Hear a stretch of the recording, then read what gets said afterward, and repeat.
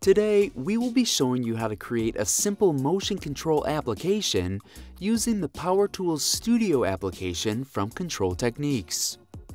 To do this, you will need to make sure your drive is connected and powered up, and connected via Ethernet cord. You will also need to make sure your drive is disabled in order to properly complete this setup. Now that your drive is disabled and your laptop and drive are properly connected, you can now open the PowerTools Studio. In the top left corner, select File and click New. A screen will pop up with the drive options. You will select the model based on the sticker label on your drive.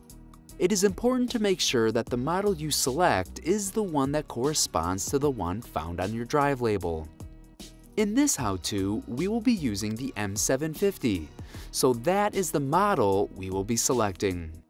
Now that you've chosen the correct drive, PowerTools Studio will open and a navigation tree will appear on the left side of the screen. You will want to click on the Hardware tab and work your way down.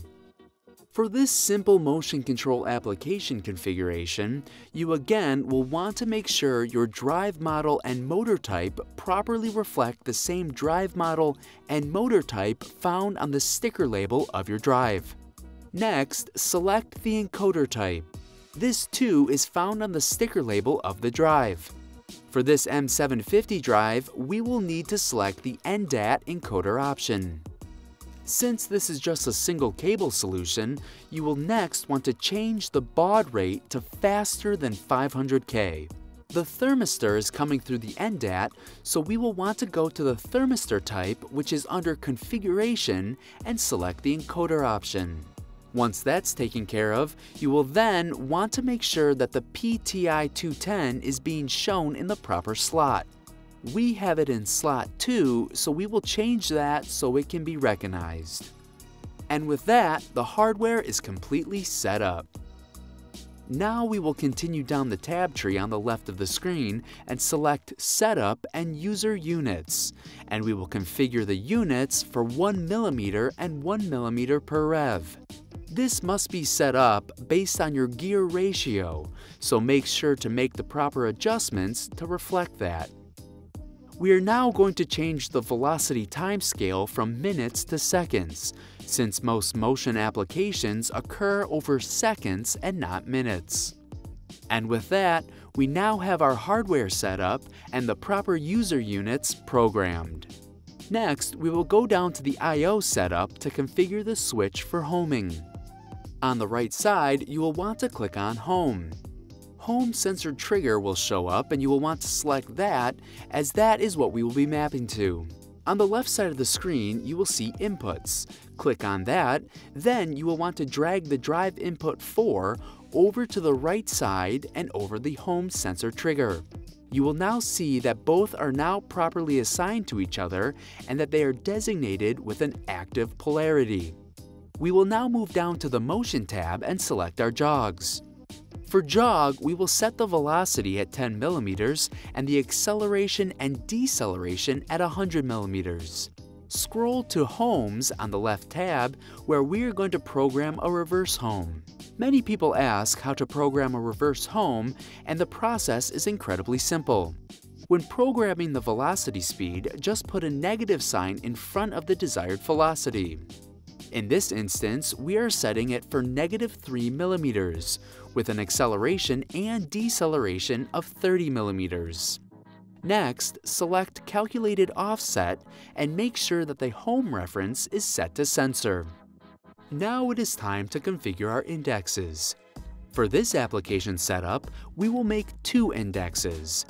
First, we will make an advanced index, and we will change the index type to absolute, with a position of 100 mm and a velocity of 45 mm, and acceleration and deceleration of 300 mm.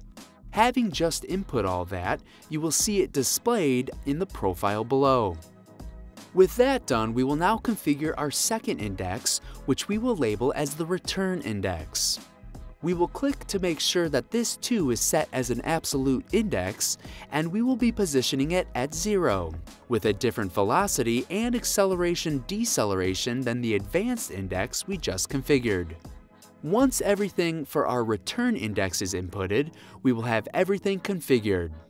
Our final step for this setup will be saving the configuration so that we can download it right to the drive. To do so, you will see right underneath the option label on the toolbar on the top of the screen, there's a download symbol. Click on that and it will automatically scan to see what drives are connected. Click on the device you are using and then click Download. The configuration that was just set up through the PowerTools Studio is now downloaded and ready to use on your PTI 210 module. Once the drive reinitializes and comes back on, you can then initiate the motion controls through the PowerTools Studio application on your laptop. We will now demonstrate how to use the PowerTools Studio software to initialize the motor control with the inputs we just created. We will first go to the Jog tab and click on the right pointing arrow. This will initialize jog motion. And as long as this is held down, the jog will be moving. Next, we will click on the Home tab and hit Start, and it will now go to what we configured for Home, which was 0. Now, we will go to our Advanced index and click Start. You can now see that the position feedback is now displaying that speed we configured. Finally, we will click the Return Index tab and click Start. It should go from 100 to 0. This has been a how-to and demonstration for creating a simple motion control application using the PowerTools Studio by Control Techniques. For more how-tos and tech tips, visit our YouTube channel at Galco TV. And for more information on our products used in this video, visit us at galco.com. Don't forget to like and subscribe for new videos every week.